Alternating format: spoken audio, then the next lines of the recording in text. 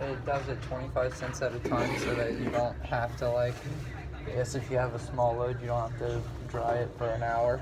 I'm getting old, so I always have a small load, so... So those quarters weren't wasted, man. So here it is.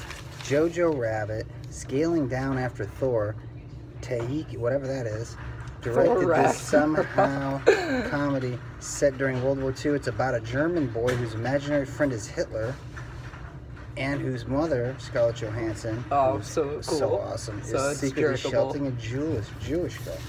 She is the bomb, dude. She just talks shit now. She's like, Scarlett? She's like Dave Chappelle, man. She's like, fuck you. That's dope. Yeah, because they're like, no, you can't play a trans woman.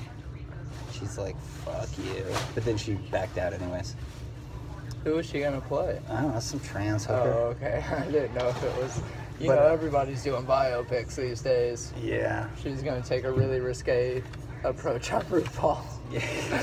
Just shave her head and do black. I'm interested in this, except I found out she's playing a character based on the lady who drove across Texas, who used to be an astronaut, in order to kidnap her boyfriend's other girlfriend.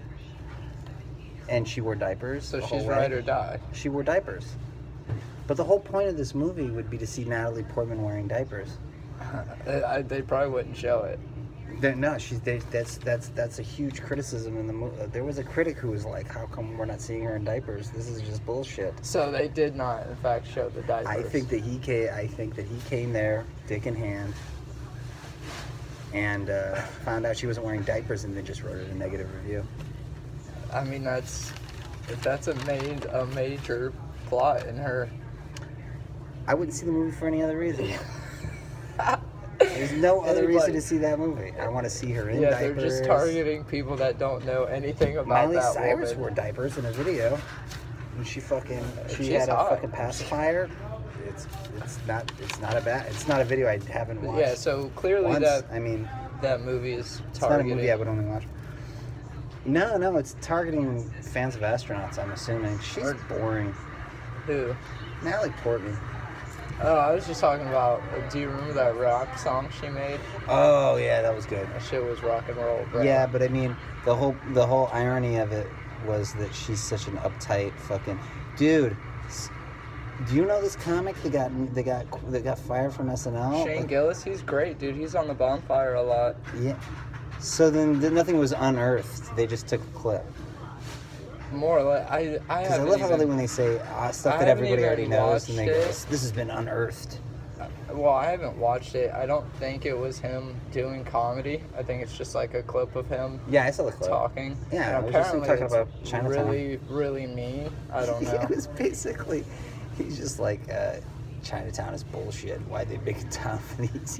Why did they make a whole town for these chicks and shit? See, it's funny to me. Like they were dead faced when they were doing it, and then he was like, I mean, he could have just had a rough day in Chinatown. Like, yeah. People don't understand. He's like, they invented their own chemical. No, the other guy he was with is like, Chinese food is a lie.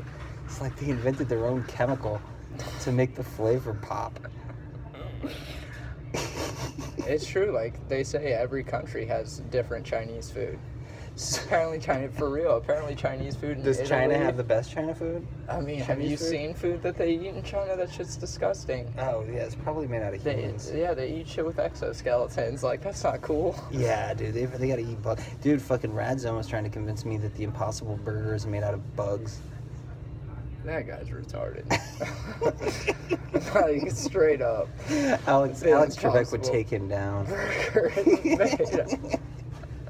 Alex Trebek would be waiting in his apartment. That would be with hilarious. a gun.